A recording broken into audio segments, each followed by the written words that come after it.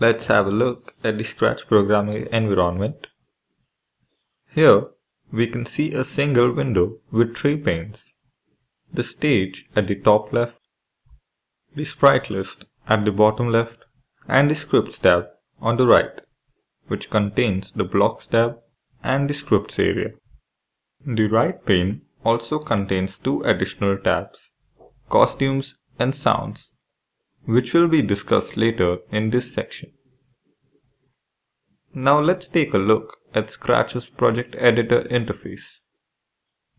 The stage is where your sprites move, draw, and interact. The stage is 360 steps tall and 480 steps wide. The center of the stage has an X coordinate of 0 and a Y coordinate of 0. You can find the XY coordinates of any point on the stage by moving the mouse cursor to that point on the display area located directly below the stage. The small bar located here is the stage. It has several controls.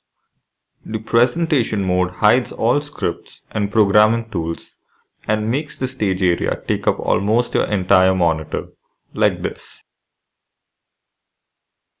Here, the green flag and stop button helps you to start and end your program.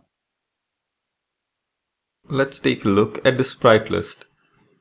The Sprite List displays the names and thumbnails for all the sprites in your project. New projects begin with a white stage and a single cat costume sprite. Let's have a look. Click on File and select New. See the single cat costume sprite. The face icon button helps to choose a sprite from the library.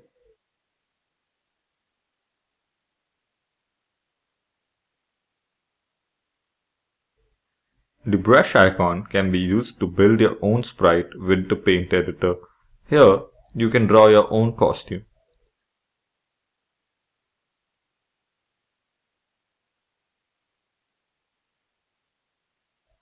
Click on the folder icon to upload a sprite file from your system. Finally, you can also use the camera icon to capture a picture using your webcam and upload it. Let's select a sprite and right-click it. You can see the pop-up menu. The duplicate option copies the sprite and gives the copy a different name. You can remove a sprite from your project by selecting delete. And also you can export a sprite to a .sprite2 file on your computer using the Save to Local File option. If you want to import an exported sprite into the project, just click on the folder icon to upload the sprite. The Hide option allows you to change whether a sprite on the stage is visible or not. After hidden, if you want to display the sprite again, select the Show option to make it visible. The Sprite List also shows a thumbnail of the stage to the left. The stage has its own set of scripts, images, and sounds. The background image you see on the stage is called the backdrop. When you start a new project, the stage defaults to a plain white backdrop. But you can add new backdrop images with any of the 4 buttons. Now we'll see about the Blocks tab. Divided into 10 categories. These are motion, looks, sound, pen, data, events, control, sensing, operations, and other blocks. The blocks are color-coded to help you find related blocks easily. Scratch too has over 100 blocks, though some blocks only appear under certain conditions. The data palette appears only after a variable or a list is created.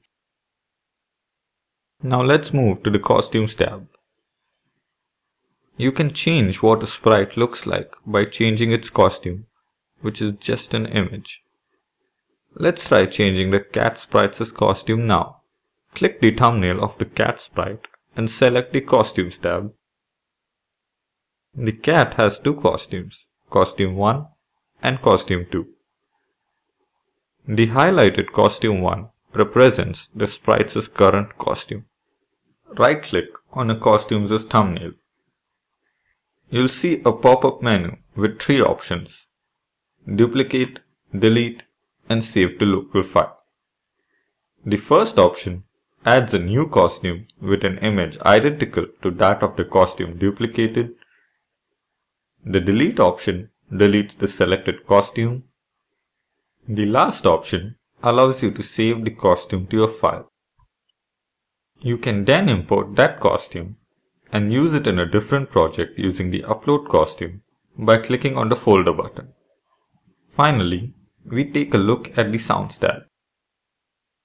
Sprites can also play sounds, which liven up the project.